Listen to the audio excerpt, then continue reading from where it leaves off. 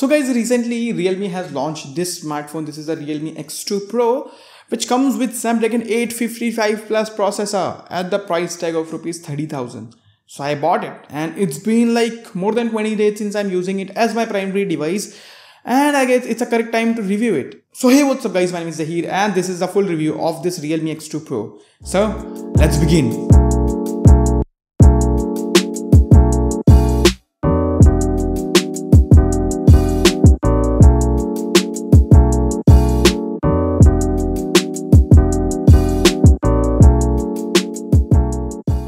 Okay guys, so let's start the review with the build quality and the design. As you see over here, this smartphone builds like a tank. First of all, I have to tell you that. On the front as well as on the back, it has glass. Basically, it's a glass sandwich design and the sides are completely metal. Feels very solid in the hand. But the design could be a little bit advanced, I can say that, because it has a very old notch style design, which I don't like that much. But yeah, we have to sacrifice somewhere, right? But still, I feel the design is pretty decent. It's kind of boring in my opinion, but overall build quality is just fantastic over here. But it has a camera bulge, so yeah, do mind that. For protecting that, the Realme has provided this case, and I feel the quality of the case is pretty good, so I suggest you to use that case. And moving to the front side, we have this 6.5 inches Super Amoled display with the 90Hz refresh rate. This smartphone comes with 90Hz refresh rate at the price tag of rupees 30,000, which is insane in my opinion. And talking about the display, it is very good. Not the very color accurate, but you know, the color, saturation, brightness, very good. The quality of this panel is just amazing. And talking about that refresh rate, wow. Guys, you have to use the 90Hz to feel the speed of the 90Hz. But the software is kind of limiting this 90Hz of this particular phone. But still, I feel the 90Hz panel of this smartphone is just amazing, no doubt about that. And then moving inside, we have Snapdragon 855 Plus processor, Adreno 640 GPU, 8GB RAM and 128GB of UFS 2.1. No, not the 2.1. It has UFS 3.0 storage. And I feel that the performance of this smartphone is just incredible. The main limiting factor here is the software. Otherwise, the overall performance of this smartphone is just amazing. I have played some very high-end games in this smartphone. I will leave the card over here. You can go and check those videos out. In short, the performance is just next level. It's a Snapdragon 855 Plus processor, so you should expect the performance to be very top notch, and it is very top notch. And there is some minor heating issues, I can say that. It's not very alarming or something like that, but there is some minor heating issues present in this device. And talking about day-to-day performance, it's very fast, guys. Overall day-to-day opening task, multitasking, RAM management, amazing. By the way, I have compared this smartphone with the Redmi Note 8 Pro, which cost 15,000 rupees, the speed of this smartphone with that smartphone. So if you want to see that video, I will leave the card. You can go and check that video out. With that said, let's move to the cameras. On the back, it has 4 cameras. The primary sensor is 64 megapixel. Then we have ultra wide lens, 2x zoom lens, and our depth sensor. On the front, we have 16 megapixel lens.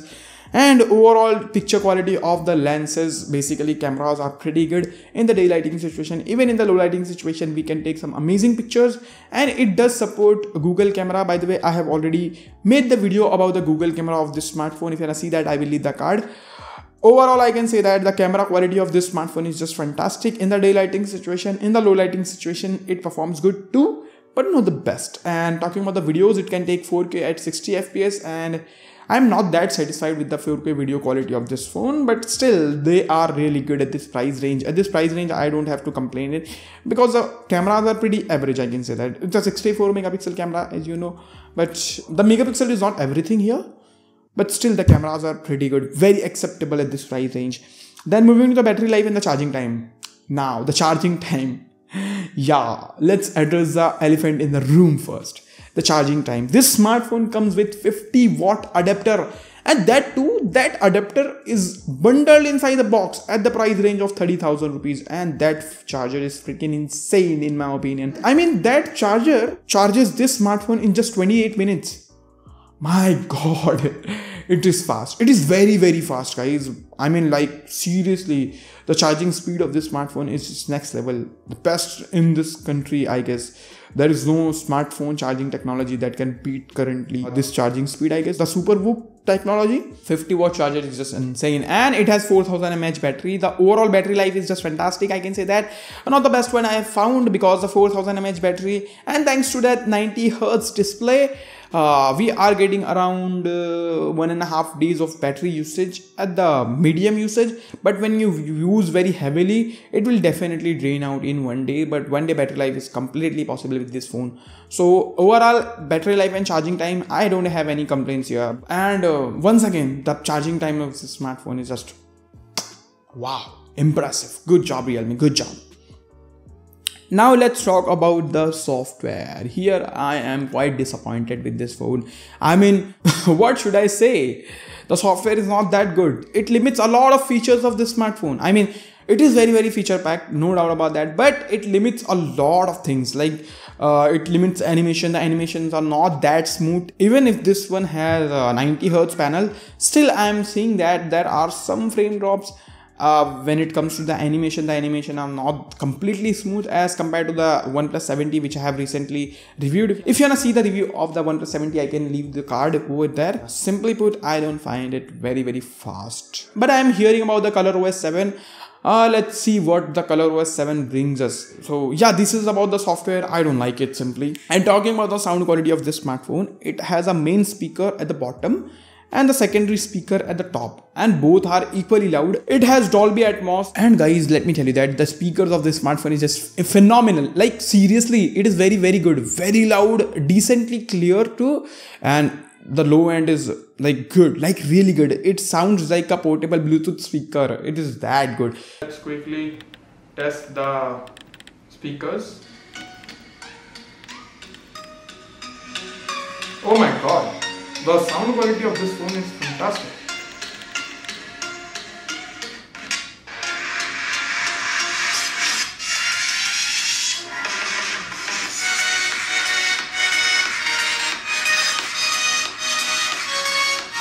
Fine. Not bad. Sound quality is pretty fantastic. I am impressed with the speakers of this smartphone, and the main thing, you know, this smartphone retains 3.5mm headphone jack. Wow, thank you so much Realme for that thing, because OnePlus 70 does not have the 3.5mm headphone jack, and the quality from the 3.5mm headphone jack of this particular phone is just really good, not bad at all. I am like totally satisfied with the quality of the sound quality from the earpiece, from the speaker, and the 3.5mm headphone jack. Now let's talk about the security. It has a front mounted fingerprint scanner, and face unlock is also present with the help of the front facing camera. Let's test the face unlock first. 3, 2, 1, done. It's very fast, like guys, as you see. And now let's talk about the fingerprint scanner. As you see over here,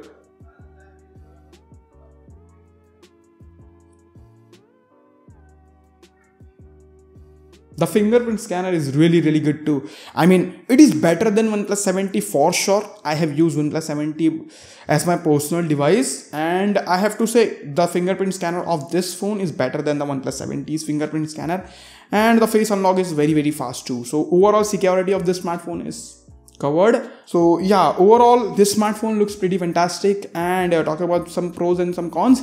The biggest con of this smartphone is the software, that boring design, no SD card support, no IP rating, and all those things. And the biggest pros of this smartphone is the display performance, charging time, and you know, 3.5mm headphone jack, sound quality. These are some of the best strength of this smartphone.